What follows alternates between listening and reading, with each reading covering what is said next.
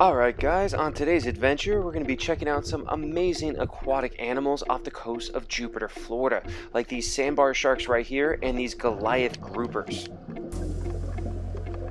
As summer comes to a close, it's time for the Goliath grouper aggregation, and this is a really amazing time of year when all these giant behemoth fish come together in one spot to breed. The Goliaths will congregate among wrecks and other substrate along the bottom, and here you can see just dozens of them hanging out along this shipwreck right here. These romantic gatherings of giant fish can bring Goliaths from up to 350 miles away to come together to spawn here.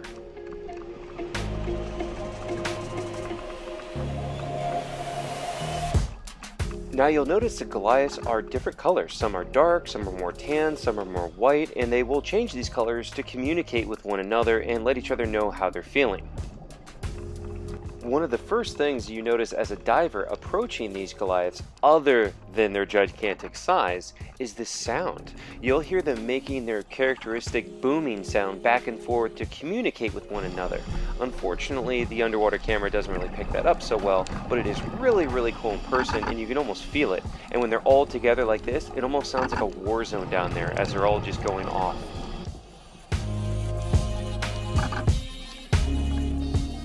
During this scuba dive, we drifted across several different wrecks, as you can see right here, along with my dive partners, shark biologist Michelle Edwards, and then my friend Philippe D'Andrade, who works for National Geographic. Shipwrecks like this might seem like human garbage on the bottom of the ocean, but it actually acts as an artificial reef and is incredibly beneficial to the surrounding wildlife. In fact, these ships were sunk here on purpose to help out the wildlife. Here we have another group of Goliath groupers, and these ones are hanging out along this large sunken pillar, and they're actually using it as a buffer against the current. The current was ripping this day, so you'll see how they just kind of hang out right behind that to try to block the water.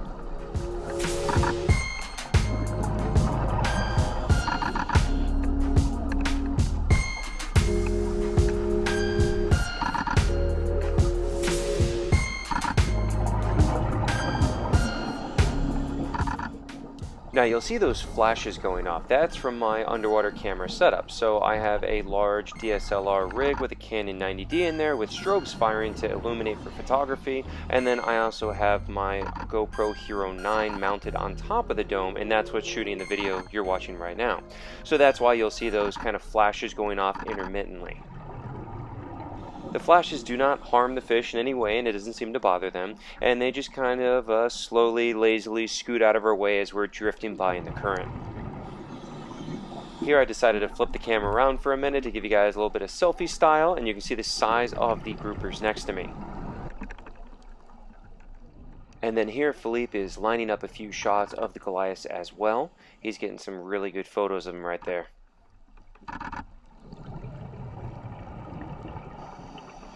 Now with a name like Goliath grouper, we of course have to talk about the size of these things. Some records of Goliath groupers are up to 8 feet long and over 1,000 pounds. Those crazy records are definitely disputed, but in the more recent ones there have been Goliaths that have been caught over 600 pounds, and having ones on the reef at the 400-pound size is not that uncommon to see. Now this Goliath I came up on is actually missing his left eye. Try to look closely right there and you'll notice there's no eyeball there. And you can see a little bit of scarring around it, but really not that much. So I actually have no idea what happened to this poor Goliath right here. Maybe it's a parasite, something like that, because there doesn't seem to be that much trauma around it. But the Goliath does seem to be surviving perfectly fine and looks very healthy. Now then, right after that, we encountered this Goliath whose eye was like exploded out. Take a look at that, really strange looking. And so again, no idea what's happening here, but this one's blind in that eye as well, and the whole eyeball is just kind of protruding and looks like it blew up. This is the MG-111 shipwreck, and it's actually an old Mississippi barge sunken down here. And overall, it's not that interesting looking of a wreck, but it is very important for the Goliath grouper aggregation. And it's also home to a lot of other fish, as you can see right here, hanging out, living on and amongst the wreck itself.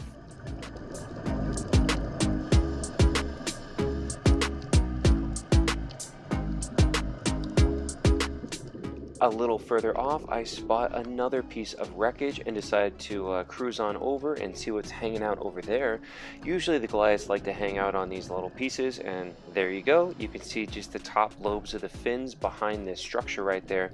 And as I come swimming around the side, you get a better look at this Goliath that seems to be resting on the bottom in the sand there, trying to get out of the current a little bit and have a little bit of a nap maybe. And here it is, just kind of slowly, lazily swimming off away. We then drifted over to a set of pillars that are standing up on the bottom, and this is where a lot of the Goliaths were hanging out, and this location proved to be the best spot for being able to get up close and personal with these Goliaths. They were spread out all over the place in this area, some of them on the pillars, some of them just hanging out across the sand. As you can see, these ones are doing right here. Now, seeing this many Goliaths together can give you the idea that, wow, there's so many of these fish around, but in reality, they're few and far between, and you don't often see very many of them except during the aggregation time of year like this. Otherwise, you might see one or two on a wreck, if any at all. And in fact, the Goliath groupers are actually listed as endangered. In fact, worldwide, they're listed as critically endangered by the IUCN, and throughout most areas, you won't see them at all. But here in South Florida, their population is doing very well, and they've rebounded thanks to this protection. Unfortunately, some seem to think they're doing a little too well, and fishermen have been pushing really hard to be able to kill the Goliath groupers once again, even though their populations were dropped 90% due to overfishing, and throughout most of the world they still are severely depleted. But again, people do want to fish and kill these poor things, which to me is very upsetting. I love to see them alive, and they're a huge draw for the scuba diving tourism community here in Florida. A few years ago, FWC was holding hearings discussing whether or not they would allow the take of the Goliath grouper, and I actually went to these meetings and I publicly spoke out about this situation and advocated for the conservation of these incredibly charismatic fish. Thankfully, the protection stayed in place, but again, now in 2021, they're talking about trying to fish for them again. Goliaths have a slow reproductive cycle, with females having to be 8 years old before they can breed, and then you can't even eat the meat anyways. Due to the amount of pollutants in the environment, their flesh harbors mercury, and they're not safe to eat, so the only reason anybody wants to kill one of these fish is ego only, not something I would support. You'll also hear a lot of people say, well, now there's too many of them and we need to control the population because these big fish are eating all of the native fish that we want to catch, and that's just simply not true. There have been numerous studies showing that the diet of the Goliath grouper is mainly composed of crustaceans, crabs, lobsters, and then also small fish that live on the reef, but not game fish. Now, a hooked fish that is in distress is a beacon for any predator to come and eat, whether it's a shark or a grouper, but if you're fishing like that, you need to get your fish in faster. We can't blame the native inhabitants. There also are not too many Goliath groupers out here. Their numbers have only slightly rebounded, and this is where we come into the topic of shifting baselines. Shifting baselines is an incredibly important topic for people to understand when it comes to conservation, and what this means is people will make a decision based on their baseline data, and because humans have such a short and relatively insignificant lifespan, if you grew up and you had Goliath groupers and there were not very many of them back in the 80s because they were almost extinct, and then now you're seeing, let's say, a 10 or 20% increase in the amount of fish from a 90% deficit, then you're going to think, wow, there's way more fish than there were when I was a kid, it's time to hunt them. But in reality, the actual natural deficit went from a 90% decrease to now maybe we have a 60 or 70% decrease from what the population should have been without humans intervening in the first place. Now, those are just numbers I'm using as an example. I don't know what the actual numbers are in this topic since I'm not a Goliath grouper researcher, but this topic of shifting baselines is really important to understand in any conservation sense now that we have protections in place for many animals or populations rebound, and then people use that as an excuse to want to kill them more. The moral of the story being that we need to leave these kind of decisions up to scientists and hard data that has been accumulated across several decades. Now back to just experiencing the magic that it is to swim with these groupers. Look how close I am to this one. Look how cool this is. This particular group allowed me to come in very close, and I felt like I was one of the Goliaths. I was literally right in there with them, hanging out inches away from some of these several 100-pound Goliaths.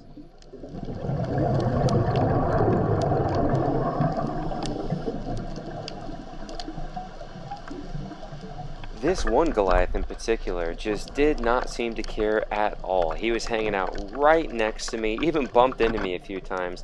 Didn't seem to mind anything at all, just kind of doing his thing.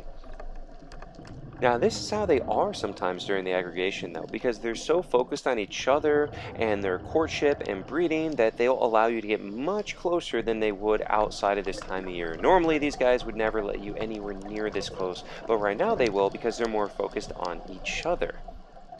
Although what's funny is right now, they're not actually doing anything. They're just kind of hanging out together, but they're not actually spawning. And in fact, their actual spawning is still a mystery. We don't really know exactly what they do. We know they aggregate like this, we know they hang out together, and we know that they spawn, but nobody's ever been able to actually document the act of when they're actually doing it and what they do and what the behavior is.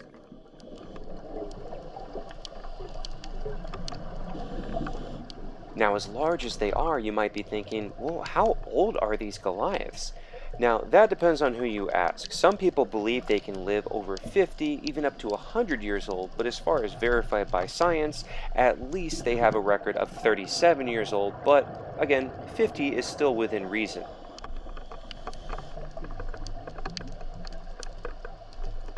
Looking at that huge jaw right there, you might also be thinking, well, are they dangerous to people? Will a giant fish like this try to eat somebody? And the answer is no. They're not interested in us. They don't attack people or anything like that. And in fact, they're usually very shy. And usually if they are approached, what they'll do is they'll make that loud boom sound to try to scare somebody away, and then they'll try to flee. In fact, when you look at the mouth, you'll notice there are not any teeth. They don't really have teeth. They just have kind of a bristly lip right there that they use to try to grab onto their prey, but they don't have any teeth. So their method for hunting is more of like rapidly opening the mouth, sucking in something like a lobster or crab, and then swallowing it down whole.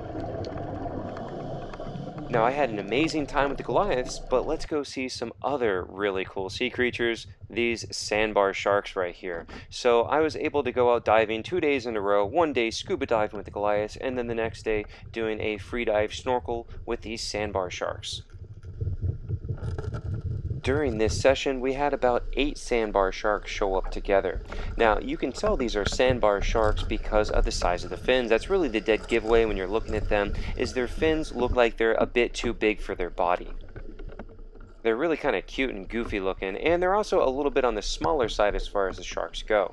Now, they're also closely related to a bull shark, and you can kind of see that in the coloration and the face a little bit, but they don't have that same tenacity that bull sharks are famous for.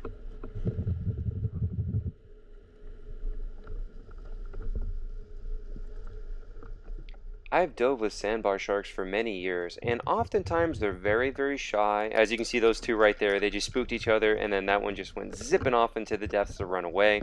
But they are often very shy. But every once in a while, you get some of them like this individual right here. They kept on coming in very close to me and checking me out nice and close. Sandbar sharks are definitely one of my favorite species of sharks to see, just because, again, they have those big goofy fins, and they're kind of on the smaller side, so they're kind of cute, they're kind of goofy looking, and I just really enjoy spending time with them. Now, as we wrap this video up, I want to say a big thank you to my buddy Roger at Salty Divers for taking us out, and then also thank you to Cressy for supplying all the dive gear you see me using today. If you've enjoyed the video, guys, make sure you leave a comment, like, subscribe, and we'll see you on the next adventure.